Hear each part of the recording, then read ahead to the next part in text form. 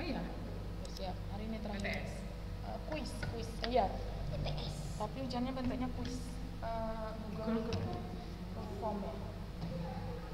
Google Form.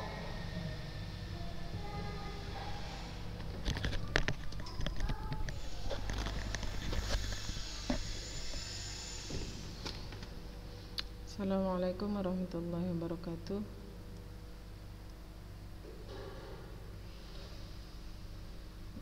Bismillahirrahmanirrahim. Salatu wassalamu ala Rasulullah. Oke. Ada 11 juta siswa yang sudah hadir. Coba di kameranya dibuka. Kameranya dibuka. Dah, kameranya dibuka ya, Kak. Oke. Yang lain. Oke. Nah, jadi coba kita lihat. Ternyata setelah dilihat-lihat, dibaca-baca, dirasa-rasa, ada beberapa yang belum ngumpul ulangan bulanan, ya kan? Nah, coba kita lihat, ada nggak di sini makhluknya? Oke, nggak ada ya. Yalah. Oke. Kalau kita bilang pun sama aja, nggak ada orangnya ya. Ya nanti aja lah, saya bikin di grup aja lah. Dikirim ke grup. Yang belum ulangan bulanan ya. Ya sekarang kita ya kan kakak-kakak, kita kan letter writing udah siap belum? Ayo, ingat-ingat. Letter writing udah siap belajarnya ya. Berarti sekarang kita mau ngapain?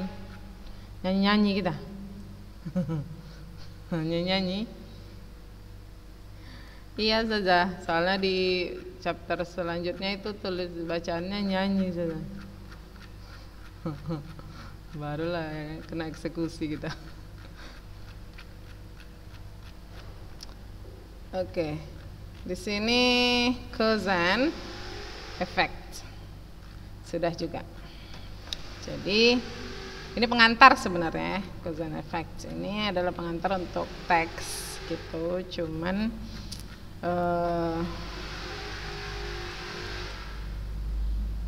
setelah ini ada intermezzo sedikit tuh, jadi meaning through music. Nah, jadi di sini kan lagu-lagu tuh. Jadi karena kita skip lagu-lagunya, kita ambil saja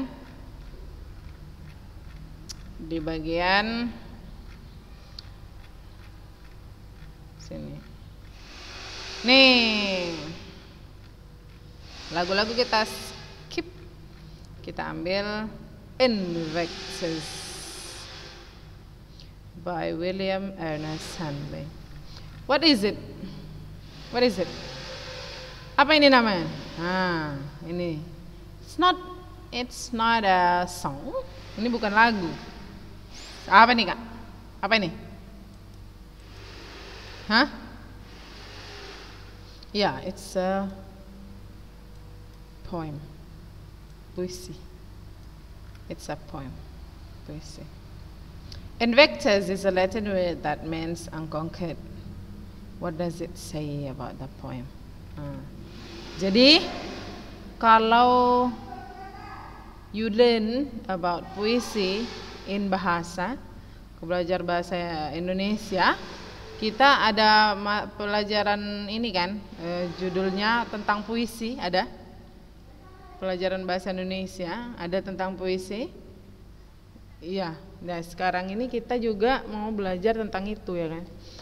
Jadi nanti from the poem, dari puisi ini, you will be given some questions. Kalian akan diberikan beberapa pertanyaan. Ya, jadi sebenarnya ada beberapa kata yang ya kalau kalimat semantik pun kita susah ya memahami kadang-kadang ya, apalagi kalimat yang pragmatis ya, but it's okay.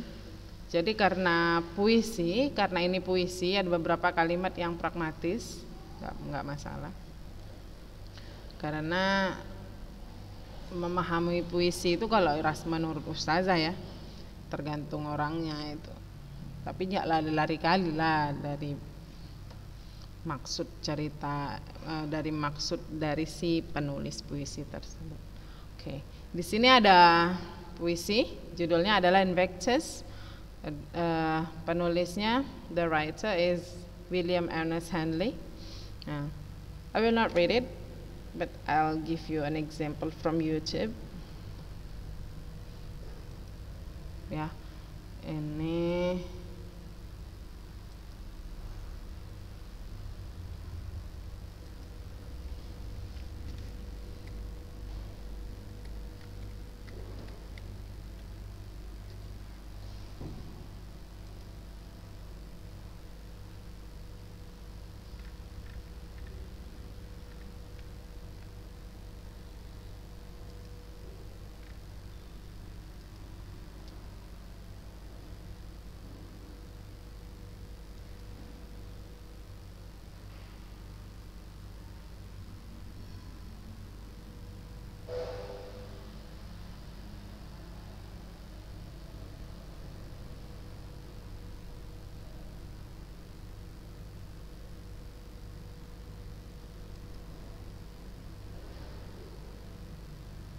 can you hear?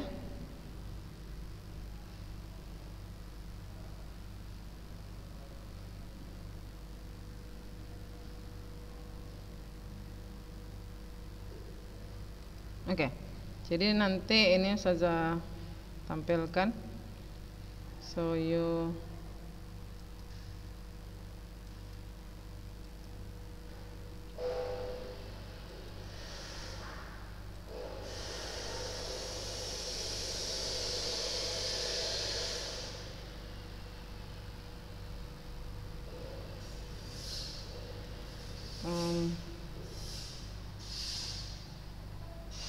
Ntar ya kak, masih gagok-gagok ini susah. Oke, jadi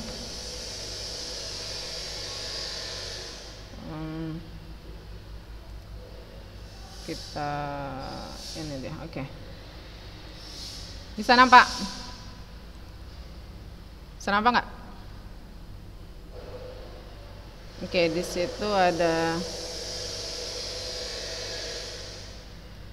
Oke, jadi di sini nanti ada puisi dibacakan oleh si Daniel Gallagher namanya. Puisi Invectus yang tadi itu mau dibacakan sama, bahkan kalian bagusnya dengar dari native langsung ya. Jadi sambil dengarkan dia ngomong itu kalian coba sambil baca di. Ada buku teksnya nggak? Ada pegang buku teks. Kalau yang nggak pegang buku teks bisa sambil buka e-book kita ya. Coba udah ready? Biar kita mulai. Ready? Yang lain? Oke. Sambil kita lihat, dengarkan.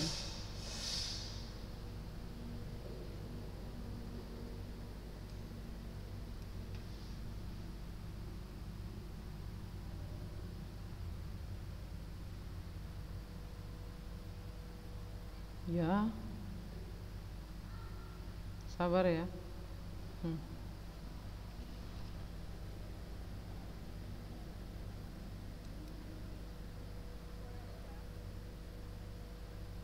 Nggak ada sama sekali.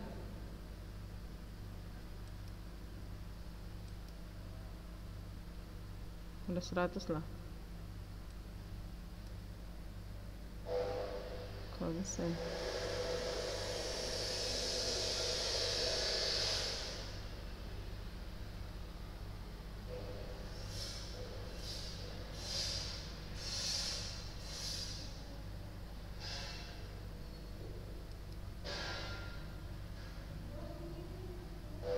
Udah dengar?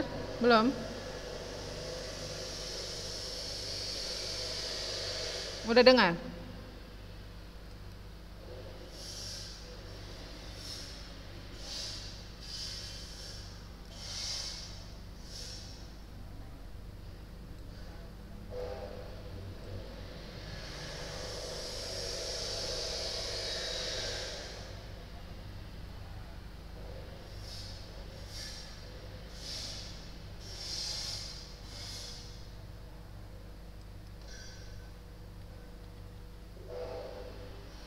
Di mana ya? Lupa Ustazah. Oke. Nggak dengar sama sekali, betulan nih. Oke lah. Kita stop share aja dulu. Sama sekali nggak dengar yang dibacakan dia tadi. Oke lah, Ustazah aja yang baca ya. Ini native juga nih, Batak native ya. Kita dengar saja aja. Invictus by William Ernest Henley. Out of the night that covers me, black as the peat from pole to pole, I thank whatever gods may be for my unconquerable soul. In the fell clutch of circumstance, I have not winced nor cried aloud. Under the bludgeonings of chance, my head is bloody, but unbowed. Beyond this place of wrath and tears looms but the horror of the shade, and yet the menace of the years finds and shall find me unafraid. It matters not how straight the gate, how charged with punishments the scroll. I am the master of my fate. I am the captain of my soul. Kayak horor gitu bacanya ya. Tapi gitulah, baca puisi kan memang kayak gitu ya. Nah, kira-kira kayak gitu Kak bacanya. Oke. Nanti I'll try to download it and I'll give you, or you can find the coba kita bisa dengarkan yang satu ini. Mungkin ada suaranya ya.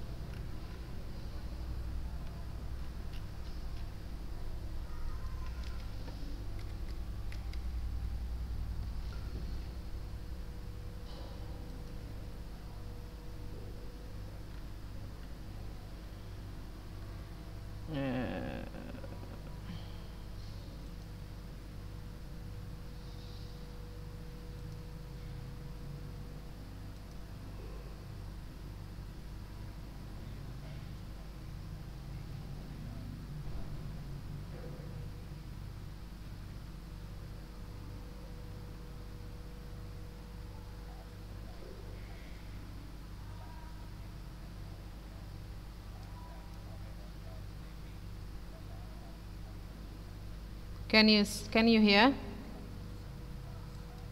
Bisa dengar Kak? Enggak juga? Iya kah? Oh. Ustazah agak. Oke. Ada yang mau baca? Nah, gitu aja lah sekarang. Ya kan tadi udah dengar Ustazah baca sekali. Kalau kita ada yang mau baca nggak? Come on. Ayo, silakan. Nggak ada. Sophie, good. Please try. Come on. Kita buka dulu. Ada beberapa puisi loh di sini. Karena nanti I'll ask you to read the poem for your practice test. Congratulations. Ya, ini anak kelas 11 nih pemalu-pemalu semua nih, pemudi masa lalu. Come on. Sophie? Iya, ini lagi dicari, dikira kakak punya. Berarti tadi nggak ada baca, nggak ada lihat ya. Oke, di sini ada bukan hero Mariah Carey ya. Invectors, selain invectors, you'll have the road not taken. I like this one. Nah, itu ada two roads diverge in a yellow wood, and sorry I could not travel both. And be one traveler, long I stood, and looked down one as far as I could, to where it bends in the underground. Ya. Oke, itu abis itu ada dreams. Ini paling gampang nih, kita ya. Hold fast to dreams. Ya, jadi nanti insya Allah panjang umur murah rezeki ya. Kita bikin practice-nya itu for your kita bilangnya apa? Penilaian akhir tahun ya. Nah, jadi nanti kayak kemarin tuh nanti ada kakak-kakak kita video call lagi. Tapi pakai gaya ya. Kalian baca invectors berdua. Jadi bisa satu ini namanya apa Kak? 4 baris ini apa namanya? Satu apa nih 4 baris ini namanya? 4 baris satu bait. Misalnya satu bait si kakak ini, satu bait si kakak ini. Tuh, habis itu misalnya mau yang ini juga it's okay gitu. Insyaallah. Ya, I will. Jadi dari sekarang you perform your best performance. Ya, jadi kita dengarkan dulu Kak Sophie. Come on, Sophie, invectors.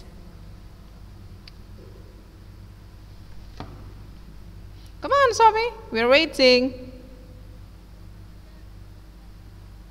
Di layar tuh, udah usah taruh tuh. Di layarnya. Hah? Oh ya, astagfirullahaladzim. Sorry, belum selesai ini kan ya. Belum di share screen rupanya. Oke, udah. Das. Nah, itulah dia. Tuh, makanya Ustazah bilang sebelum kalian tampil nanti kalian ini dulu belajari sendiri di rumah. But it's okay, dengar kayak yang Ustazah lihat tadi. Invectors, come on. Out of the night that covers me, black as the peat from pole to pole. Kira-kira awalnya kayak gitu.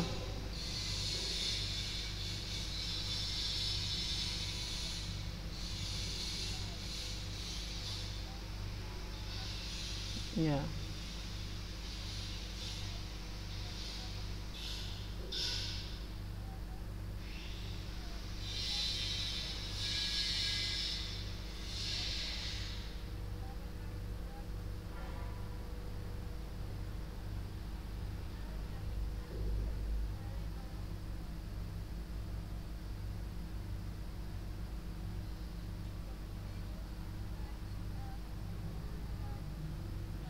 Circumstance.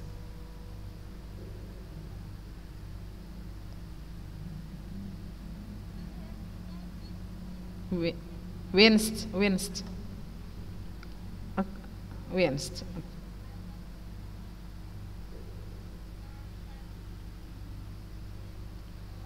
Benar betul Kak, cried aloud.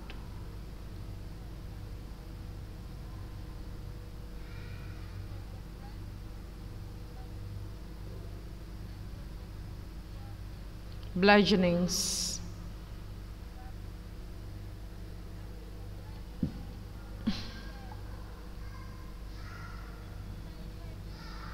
Bloody.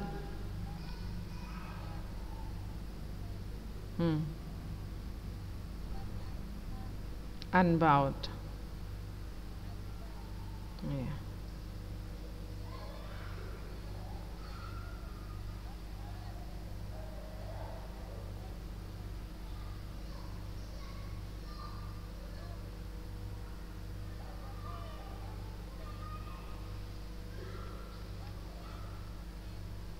Man, the menace, lupa juga, the menace.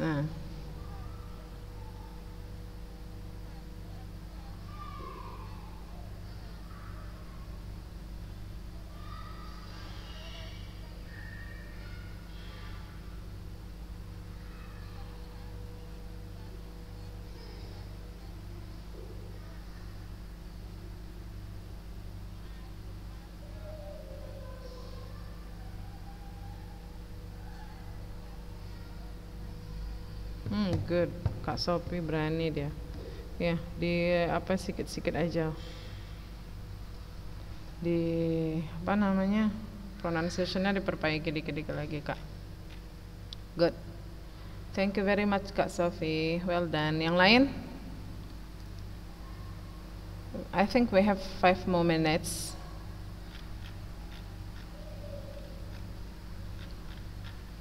It's right.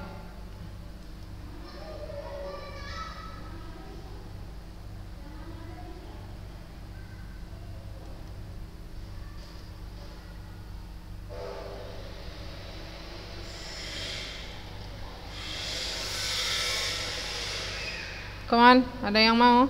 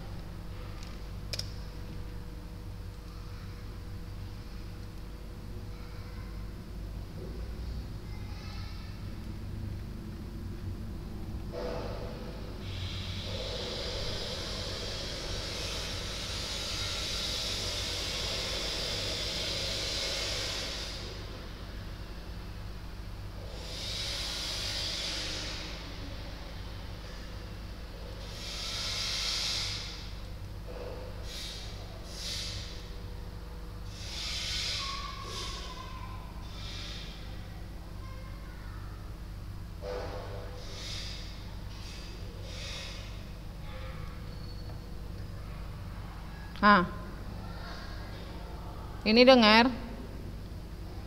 Enggak juga? Udah?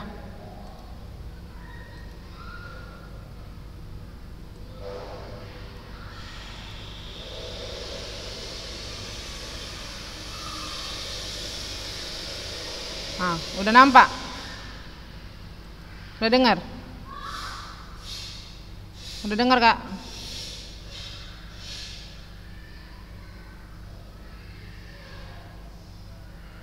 Dengar? Aisyah? Tahadatul? Udah dengar? Enggak dengar juga? Kenapa ya?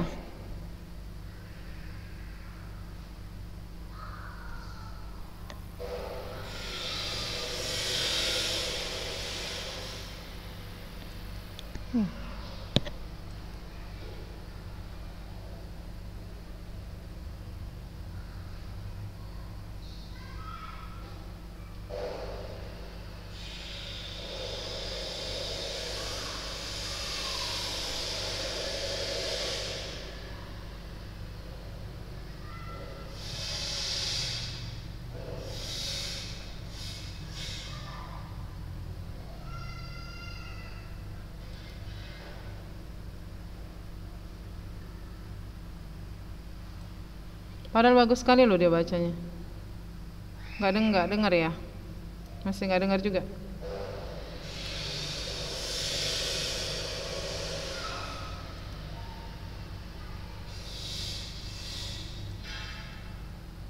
Ada yang bisa dengar? Nggak ada. Sekali lagi ya, Kak.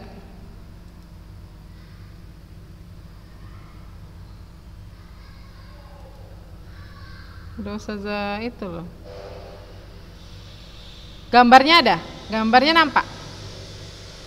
Halo? Suaranya nggak dengar?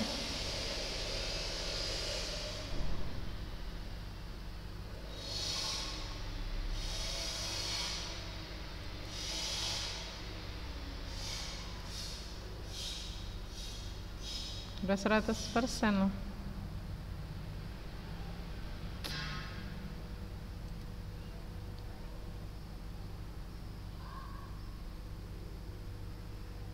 Iya.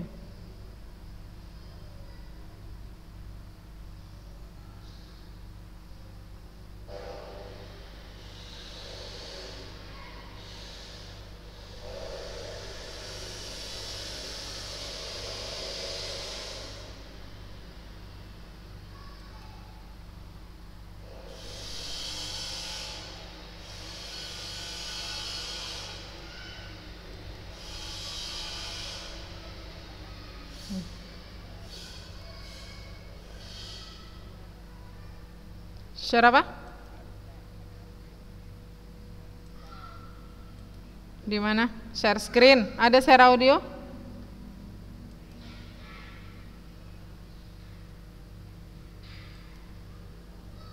Advanced sharing option. Kok ada di bagian mananya, Kak? Share cuman ada share screen. Oke lah, kita dengarkan Ustazah baca sekali lagi, habis itu kita selesai.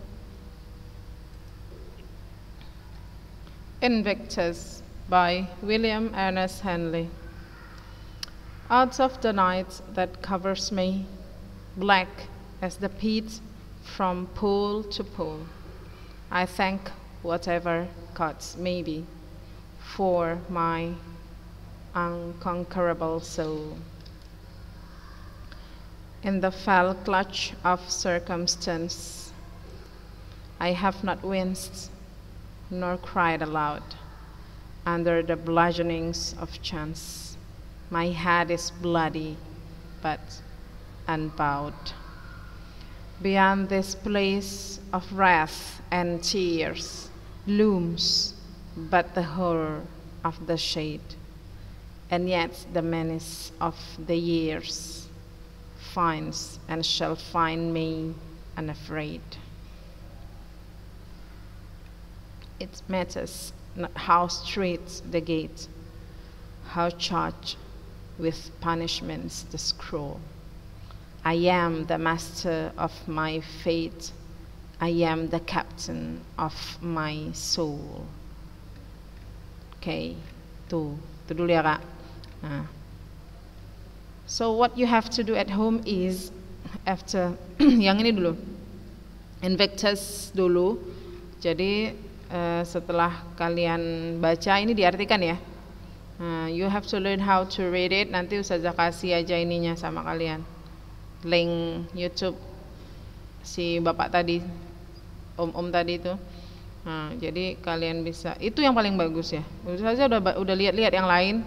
Itu udah dia nggak ada musiknya, terus dia cara bacanya paling bagus, expressionnya juga bagus, pas sekali gitu.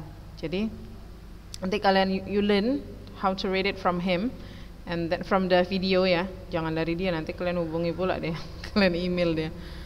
You learn from the video, and then I want you to try to answer these questions. Jadi Kak nggak bisa dengar, kita buka YouTube suaranya nggak dengar, cuman gambarnya aja yang nampak. Ini tadi udah awak download padahal ini ini baca puisi, nggak dengar suaranya, cuma nampak orangnya aja. Orang ini yang nggak dengar. Ya jadi gitu ya Kak ya. Jadi kalian jawab ini pertanyaannya. Jadi tapi setelah memahami dulu yang atas tuh. Oke, kalau ada pertanyaan boleh tanya di grup, dari grup itu ya. I think that's all for today, my beloved students. Thank you very much for your attention. Assalamualaikum warahmatullahi wabarakatuh.